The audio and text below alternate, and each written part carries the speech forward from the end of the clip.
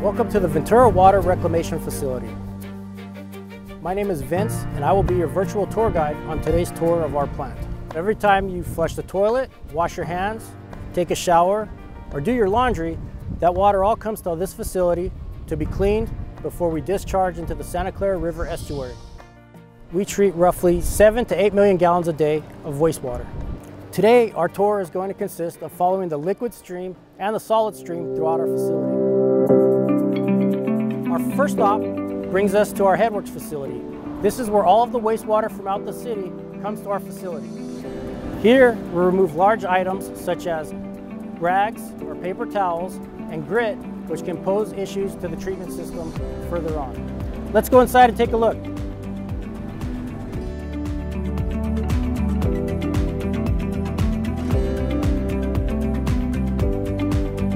This is the bar screen. The bar screen system picks up paper towels, rags, and puts them onto a conveyor belt to be hauled to a landfill.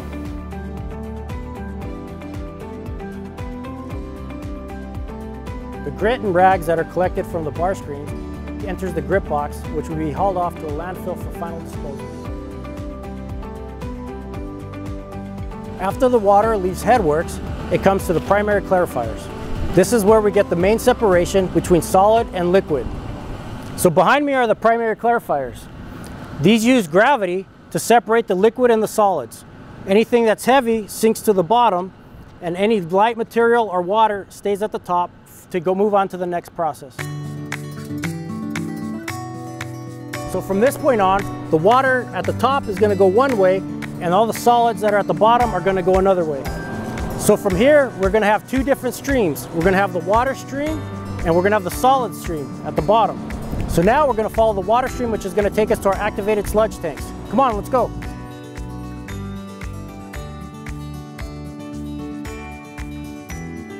The next step in our treatment process is the activated sludge tanks.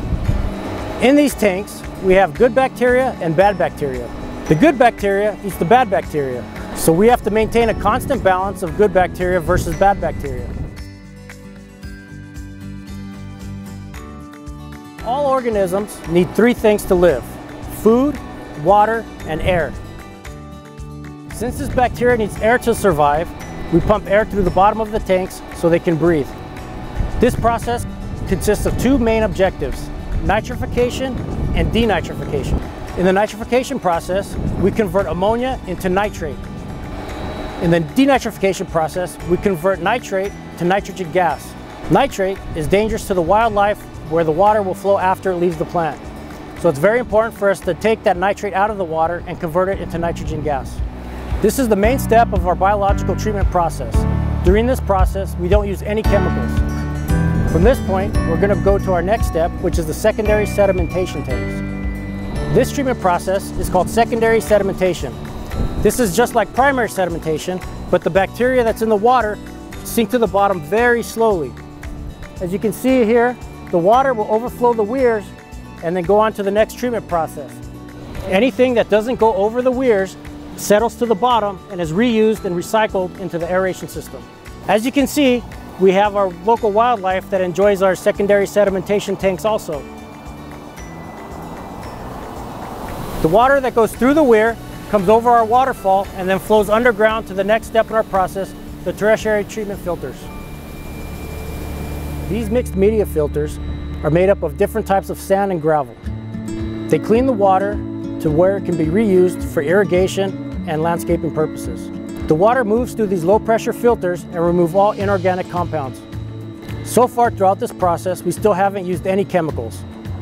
From here, the water is going to flow to our chlorine contact tanks. This brings us to the last stage of our wastewater treatment. Here, the water is disinfected with chlorine. So basically it smells like a swimming pool. These chemicals have to be stored in a facility for safety purposes.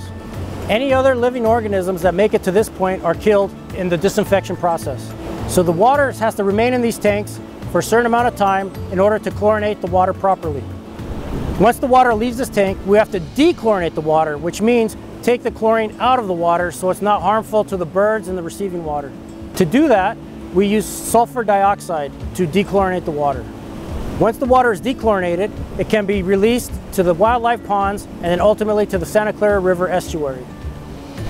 When the water first entered our facility, it was dark and murky. Now it is clear, clean, and safe for the environment. So that's it for the liquid portion of the tour. Now we're going to talk about the solid portion. Remember the part that we talked about in the primary clarifiers that settles to the bottom? That ends up here in the digesters. These digesters work like stomachs. They have to maintain a certain temperature in order for the bugs to live and break down the bad contaminants that are left in the sludge. The bacteria in these tanks create methane gas. That methane gas is captured and we're able to generate electricity from it. That process is called cogeneration, where we power an engine using methane gas as fuel, which in turn turns a generator to create electricity. Using this treatment process, our plant is able to generate about 30% of our electrical needs. So that concludes our tour of the Ventura Water Reclamation Facility. I'd like to thank you for taking this virtual tour. Hopefully soon, you'll be able to take a tour in person here at the plant.